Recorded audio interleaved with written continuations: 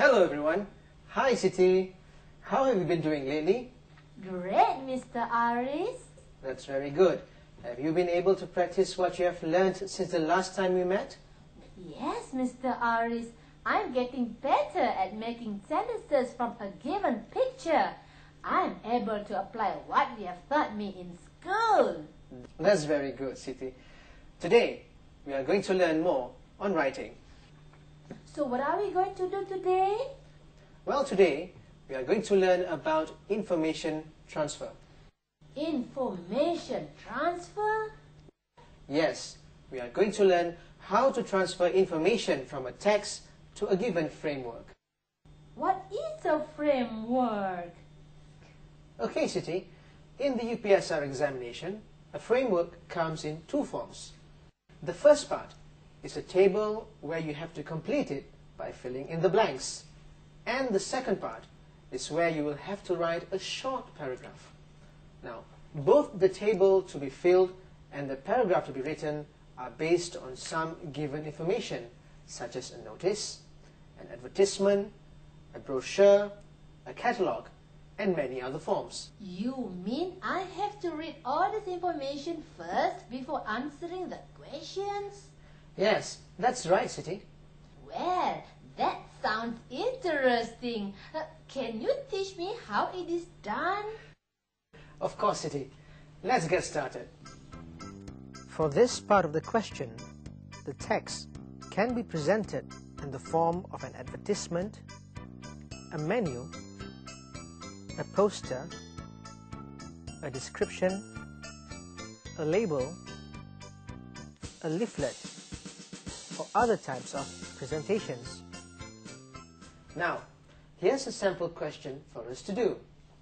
First, read the information given carefully. What is it about, Siti?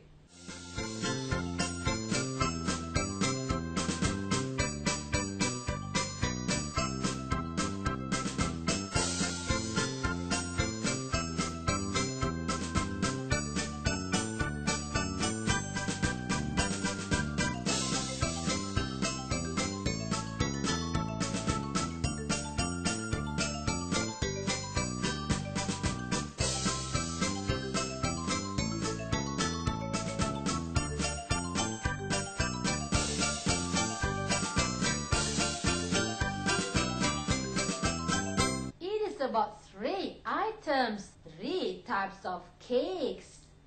And what about those cakes? Are they all the same? No, they are not. The 3 types of cakes are made up of different ingredients. Not only that, they are sold at different places at different prices too. That's very good. That's a lot of information you have about those cakes. Now, in answering your examination questions, you are required to complete the table by filling in the blanks with the information you have just gathered. Now, can you do that? Of course, Mr. Aris. Strawberry and raspberry. Cheese.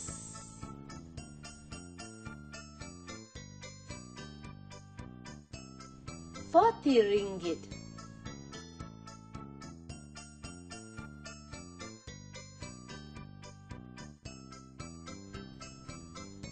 Durian.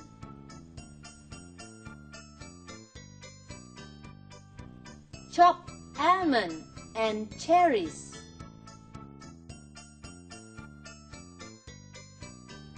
Immediately. Jelly and mixed fruits. Ice cream. ₱50. Order 1 day before.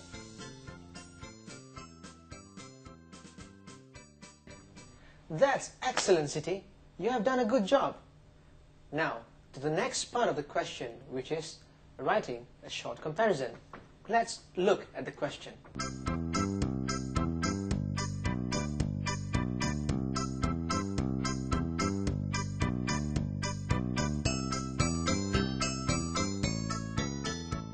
important tips to note are usage of adjectives and adverbs to describe and support your choice. Well now, Siti, do you understand what the question really wants? Yes, Mr. Aris. I am supposed to choose a cake to buy for my father's birthday. And I also have to give a reason why I choose that cake. So, how do you plan to do that? Well, based on the information given, I have to write sentences using the right words to support my choice. Tips on answering this question. An adjective is used to describe or modify a noun or pronoun to give more information about the size, shape, color, or age of a person, a place, or a thing. An adverb is used to modify or qualify a verb, an adjective, or another adverb to give more information about an action or the state of the action. Don't forget to pay attention to your tenses too. Your argument states facts, so use verbs to express possibility, intention, or ability. Examples of these modal verbs are can, could, may, might, must, shall, should, will, and would. Conjunctions too may be used to show contrast between two sentences or two clauses, and also to emphasize your choice. Some examples of conjunctions are although, however, in addition, furthermore, and so on. Now, if you're ready, Siti, let's start making notes on your comparison. Okay, I would choose the ice cream cake. Why? Because my father loves to eat ice cream as a dessert. My father loves to eat fruits too. The shiny jelly and mixed fruit toppings on the cake is mouth-watering, and it's alright if it is a little expensive.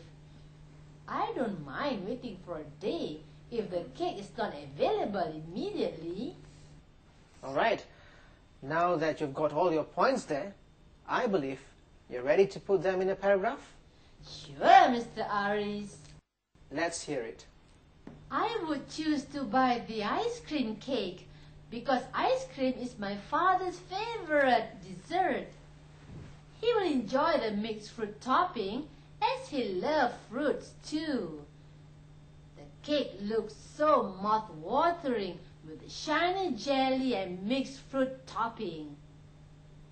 It may be more expensive, but it will be worth it. I do not find it troublesome to order the cake and collect it the next day. How does that sound, Mr. Aris? Excellent, Siti. You put it very well. Now, can you read that again?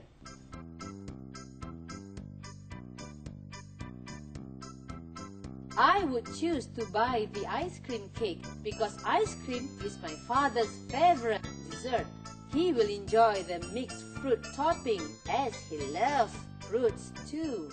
The cake looks so mouth-watering with the shiny jelly and mixed fruit topping. It may be more expensive, but it will be worth it. I do not find it troublesome to order the cake and collect it the next day.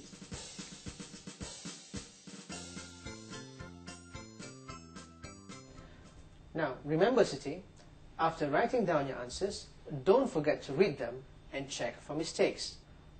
Always read your comparison after you have completed it.